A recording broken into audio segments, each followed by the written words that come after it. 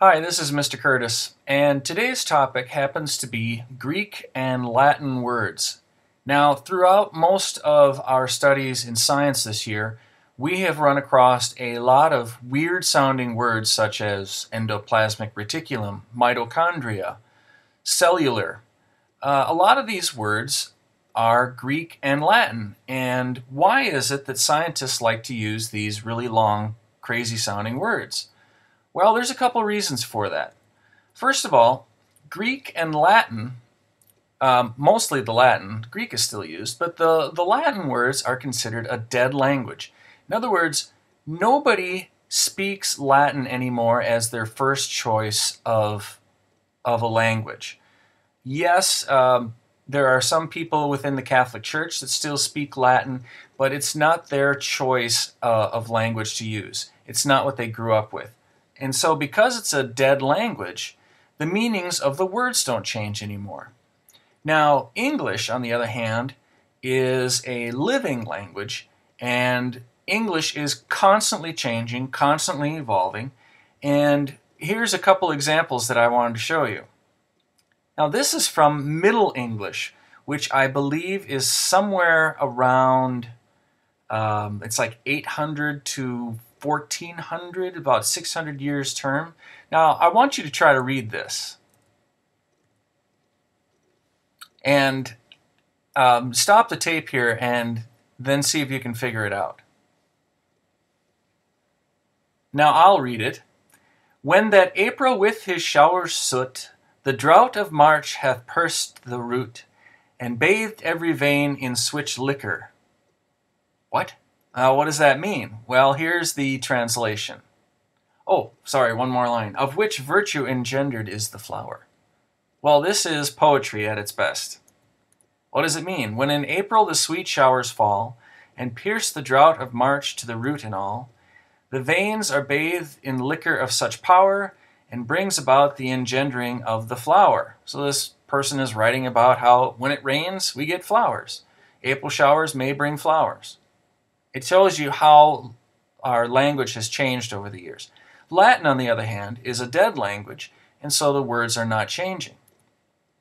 Now, why is it that we should be learning about Greek and Latin words in medicine? Who cares? What does it matter to you or me? Well, here's a possibility. Now, let's say that you and your really good friend in a couple of years are out driving, and all of a sudden you get into a really bad car crash. By the way, this was a Ferrari. This Ferrari lost control and hit a telephone pole and literally got sliced in half like it was going through butter. But anyway, let's say that you and your best friend both end up in the hospital. Both are taken to the emergency room. You are banged up in pretty bad shape, but your best friend is unconscious. They rush him or her over to the ER, and then they take your friend and they're taking them up to surgery. And as they go by, you say to the doctor, "Doctor, what's going on? What's wrong with my friend?" And the doctor says, "I'm sorry, I can't talk right now. Your friend has a subdural hematoma, and we have to do surgery right away. I'll get back to you later." And you're thinking, what the heck's a subdural hematoma? I don't know what a subdural hematoma is. What does this mean? Well, I've taken one Latin class, and I've studied a little bit, but I've never had this taught to me in my science classes. And if you know a little bit of Latin, you might be able to figure out what a subdural hematoma is and try to understand what it is that your friend is going through. Now, let's take these two words, subdural hematoma, and break them apart and look at each part of the word, because it's actually made up of several parts. You have sub, dur, ul, hemat, and oma. Where have you heard sub before? Subway? Submarine? Substitute? Well, sub means below. Dur, that it refers to your skin. And al, that means pertaining to, regarding to. It's kind of a connecting word. Hemat, well, hemo and hemat both mean the same, and that means blood. And lastly, oma, That means tumor. Now, if you can kind of put all those parts together, you can come up with what subdural hematoma means. Kind of start from the back and work your way forward. So, what do they mean? It literally means blood tumor below the skin. Serious stuff. Or, more specifically, a blood clot on the brain. If your friend has to be rushed into surgery, they are in deep doo-doo. They've got blood on the brain, they're still bleeding, there's a clot that's developed, and your friend is in serious times here. So this is nothing to be meddled with. Now, there's basically two word types that we're going to deal with when studying Greek and Latin. There are root words and there are ending words.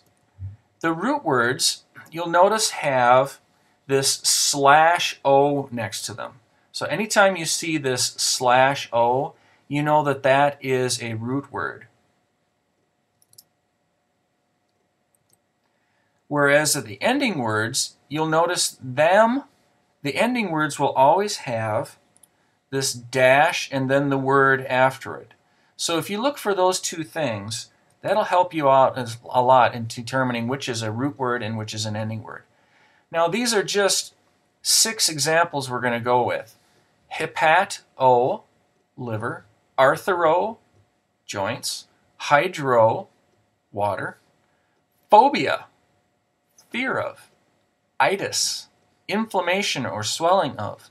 And ology, study of. Rule number 1. When combining two word parts, don't use the O when the ending starts with a vowel. You may have noticed that there was a /o, and that means that sometimes that O is used and sometimes it's not. If the ending starts with a vowel, A, E, I, O, U, then you do not use that O. If it begins with a consonant, then you do use it. For example, let's say we're going to combine hepato and itis. Well, itis, that begins with a vowel, so we would not be using the combining O, and when you put the two together, you get hepatitis. All of you hopefully have had a shot for hepatitis. Hepatitis is a liver disease.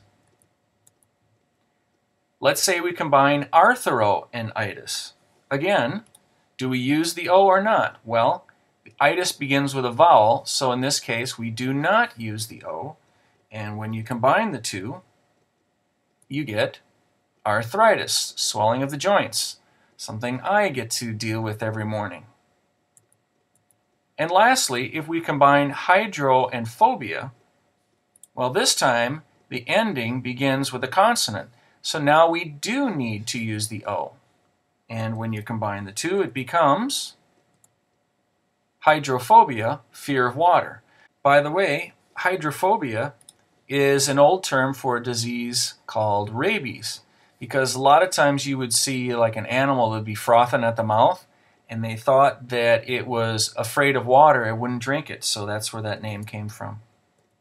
Rule number 2. When writing the definition for a word, look up the last part first and the first part last. Let's say that we want to find out the definition for hydrology. Well, hydrology has 2 parts to it. You have the ology part and the hydro part. We'll start by looking up this part first, and then we'll look up this part second.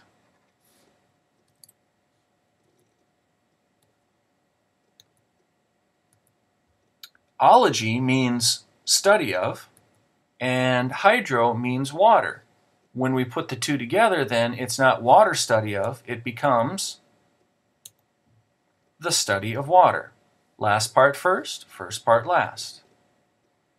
Okay, this is a short little bit about Greek and Latin, and we'll be spending much more in class.